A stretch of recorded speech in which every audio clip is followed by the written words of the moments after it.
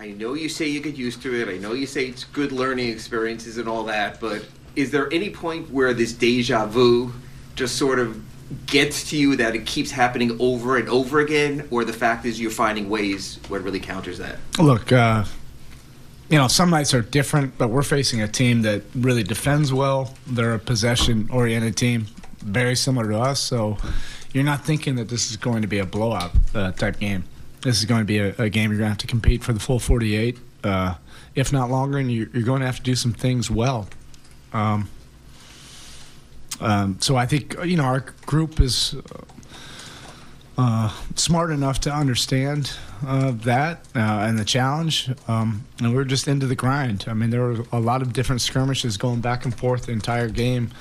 When it gets to the last 3 or 4 minutes and it's a possession game, because of the experiences, at least we understand what our packages are, what we want to do from an execution standpoint. Guys feel at least comfortable enough to be able to execute under that kind of context and pressure. And then, that helps, but that doesn't guarantee anything, But I enjoyed the way we competed and also, defended going down the stretch. There were a lot of key stops. Bam had a deflection. Jimmy had just a ridiculous steal that I have to go look on the film. I think he just totally baited that steal. It was incredibly savvy on his part, just from a next play speed standpoint. But there were a lot of key defensive stops going down the stretch in the fourth quarter. So you don't see a lot of games like this. There is a beauty in this, for the aficionados when it's highly competitive and it's not necessarily 140 to 137. There's a beauty in the competition. What Caleb did tonight against, obviously, a big front court. Just thoughts on what he gave you on both ends. Yeah, he was so active defensively. Look, we all know, how explosive Donovan Mitchell is, and Garland just continues to grow. He has so much confidence and skill level. But Mitchell is he's a problem. He's so shifty, he's strong. Caleb was really disciplined in our man and zone, and even that doesn't guarantee anything. Like, he can still go for 40 or 50 even when you're doing all the right things. But his activity level just kind of inspires the group, and that's the most important thing. When Caleb is making plays defensively, it ignites other guys. I think we saw that tonight, and then the ball tends to find energy. It tends to find karma. It tends to find defensive efforts, and he made some big shots tonight. Usually Jimmy sort of paced himself to a degree, but it was clear he was needed early, and he sort of kept you afloat early. Is that just Jimmy getting a read on the game? Then when you got behind a little bit early, he sort of took his moment? For sure. We were disjointed at the beginning of the game, but you have to credit Cleveland. They do that to a lot of teams. They're a very good defensive team, so you have to do things with a motor. You have to do it with precision. You have to make quick decisions, otherwise they can bottle you up pretty quickly. And we were bottled up. We were a little bit random, just in terms of not getting the ball where we needed to do with enough kind of movement. I think Jimmy's sensed that, and he just went to work, at least just to keep it within striking distance. And then when we brought in the second unit in the second quarter, I thought they played really well. And then Bam has been making the floater a lot this season, and you would think against Jared Allen he would do that, but he was playing with force, including that one dunk in the second quarter. He went right at him. Was that sort of a statement by Bam that he can do that also against size and the aggression he played with? Yeah, you can control or impose the will on the game, defensively, or you can do it with your assertiveness and aggressiveness offensively, and that's what Jimmy does so well. Particularly when you're on the road, you can quiet, buildings if you're attacking, get into the rim, get into the free throw line, and Bam just continues to get better, with that kind of assertiveness, and tonight we needed that, on the road, is to have some emphatic plays at the rim. I know it's hard in transition because there's a risk, and I always ask you these in 3-point games, the other team doesn't have a timeout. Was there any message to possibly foul? Do you have a team precept? No. Especially with the look they got at the end. No, and we talk about it all the time.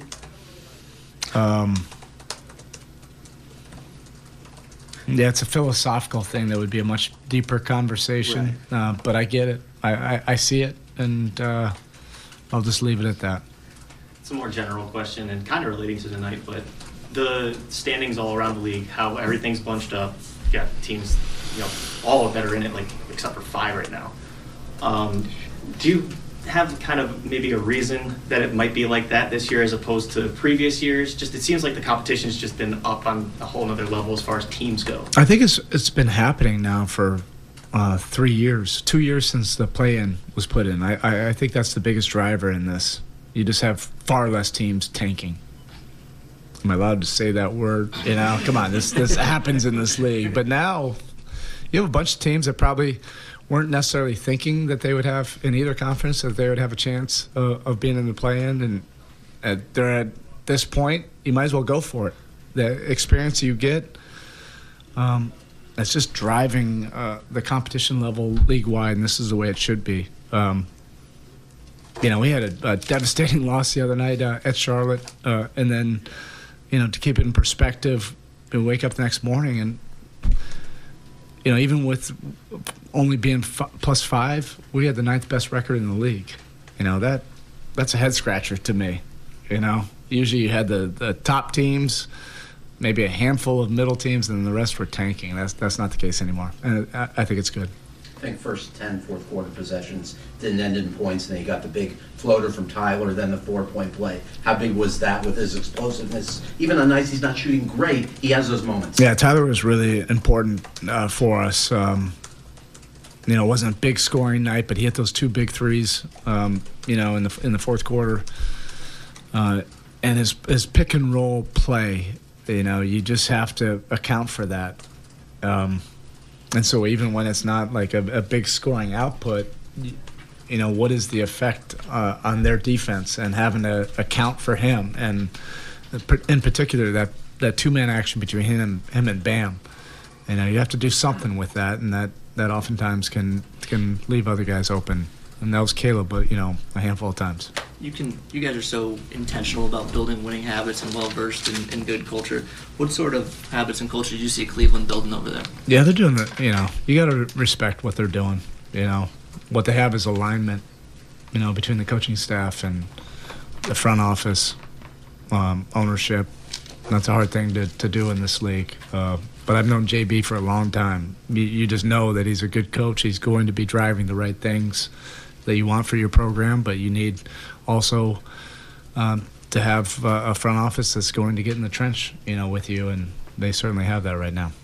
Okay, thank you. Thank you. It's nice to see when the best fourth quarter defense in the NBA takes over and allows you guys to get to the right place. What did you like most about that execution down the stretch, particularly on the defensive end? I just like how visibly locked in we were. You know what I mean? I just think that we was locked in on detail and just staying, just knowing our matchups, just knowing, what pregame and just going over stuff. And I feel like we were really locked in as a group late in the fourth. And the contribution you made on the other end as well. It was interesting because you had so much work to do defensively, and then you're still able to get down on the other end and be almost perfect. How good did it feel? I feel really good. I feel like I needed a game like that just because, I feel like I've been hesitant on just shooting when I'm open, and I feel like that doesn't it kind of messes up the flow of the offense when guys get me open, and I feel like I got to be ready to shoot it. So I think I just did a better job today. I just been ready when the ball came to me, and they did a great job of getting the ball to me when I was open. Rebounding-wise, were you just tracking it well tonight? Yeah, they're a big group, they're a long group, and you got to come in and be ready to rebound and bang with those guys, because if you don't, they're going to kill you. They're going to kill you on the board, so just want to be ready want to be ready to rebound. With the big team they have, and people talking about your team being somewhat undersized, yet you and Bam both double-digit rebounds, Bam going right at Jared Allen for that dunk there. Was this the kind of thing of you guys sort of stepping up and showing, hey, this group can work against size? Yeah, for sure. I just think that, that's with a group like that at that size, and like you said, we're a little undersized, I think that's got to be the approach, but not only for them, but for everybody that we face. If we come with that type of mentality, and we come ready to bang with anybody. We should be in good shape. We put ourselves in great position. And how gratifying is it to have the team that's right in front of you be as good as they are here in this place, but be able to get this W against them? And you can compound it with the way that you played here back in November as a team. Yeah, I think that just shows a lot of growth for us and a lot of potential in our group. You know what I mean? And how well we can be and how good that we can be as a team when we come ready to play. And even though we had a slow start, that just shows you still we can come out with a W no matter where we play or who we play. Love the confidence, and they believe it. Here's Jimmy in 3, 2. I assume those are the finishes that you love the most, where you can lean on your... Finished out my fit. That's what you're talking about. First, your outfit is clean, as was the finish defensively in this game, which is, I know, what you like the most. Yeah, I love my fit. My little puffer get it done, don't it? But back to basketball, I think whenever we guard at a high level, we're really good. We still have lapses, but I'm glad that those lapses did not cost us a game tonight, and we got stops down the stretch whenever we needed to. How enjoyable is a long overdue we trust in Caleb, and Caleb we trust Caleb for president moment that you like to have? Good for Caleb. He can score in a multitude of ways, running the floor, offensive rebound, cutting, obviously shooting the tray ball. When he's like that, he makes us a lot better. I'm curious, though, if his brother was talking instead of him, you think you can know the difference? No. Exactly. See? You're always poised down the stretch, but how much do you think playing so many close games over the last year has rubbed off on teammates in terms of you all being poised in general down the stretch of close games? I think either way it goes, the more experience you have in any situation, the more comfortable and the better you're going to be. Yes, we have been a lot of close games for many years now. So anybody could take any shot. Anybody is there to get any stop. We know what it takes to win games, whether it's close, whether it's in the second or third quarter. We got to do that. But close games, maybe we're starting to get the hang of this thing. Jimmy, usually you take the temperature of a game as it goes along, but even Coach noticed when it started to get away a little bit, you really asserted yourself early. Did you just decide when it got to 7 or 8, no, this is not going to happen tonight? We saw a lot more from you in the first quarters than we have in other games. Yes. We talked about it, setting the tone myself on both sides of the floor. Bam as well. And I think whenever I'm attacking, getting into the paint, it makes everybody else's job easier. I get to hit the open shooters, get a layup here and there, and not let the game get away from us. Unrelated to the actual game tonight, even though it kind of was because you guys are close in the standings, just in general, the way that the league is competing this year and the way that everybody's honestly in it still. What do you think the reason behind that is, maybe compared to previous seasons? Honestly, I think it's because a lot of guys have missed games. When you can't get a rhythm of who's going to be in the lineup, who's going to be out, different roles change from night to night. We're a prime example of that.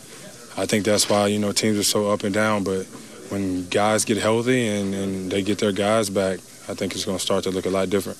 At what point, Jimmy, will you start thinking about seeding? Will you ever? Is it something you're aware of? Keep track of where you are?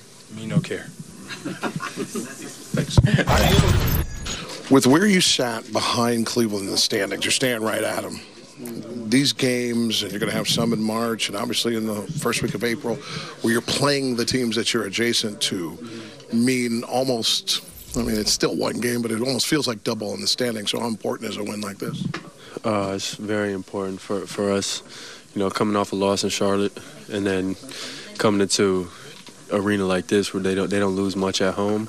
I wouldn't say backs against the walls, but in a sense, it's kind of like that because, coming off a loss, and this is a big game for us. It was a great win. I thought we competed on both ends, and just an overall great win for us. On the season on the whole, you guys have a fantastic fourth quarter defense. What did you all call on in this fourth quarter that you needed? I think we switched up, the coverages, from zone to man, switching to blitzing, just different things, throwing different looks at, their guards and making them make plays on the fly, making the right reads, which is never easy, especially when Bam is out there. So just making them make reads and speeding them up a little bit, and thought we rebounded the ball well at the end, and yeah. Obviously, there's a lot of adrenaline in close games. Does it get to you guys like, holy crap, here we are again? Or are you so into the game at the moment that you don't realize that every night it seems to be a 3-point game in the last minute? You talking to Tyler Herro. You don't feel like pressure? No, we don't feel pressure. I mean, it's a big moment in a big game, but it's what we work for. And at the end of the day, that's what you want. You want a competitive game against competitive players. And, you know, we got that tonight. And it's been the case for most games, but I think going into the playoffs, that's what we need. You know, we need to be in them situations so we're prepared for anything at the end of the year. Thanks. Thank you.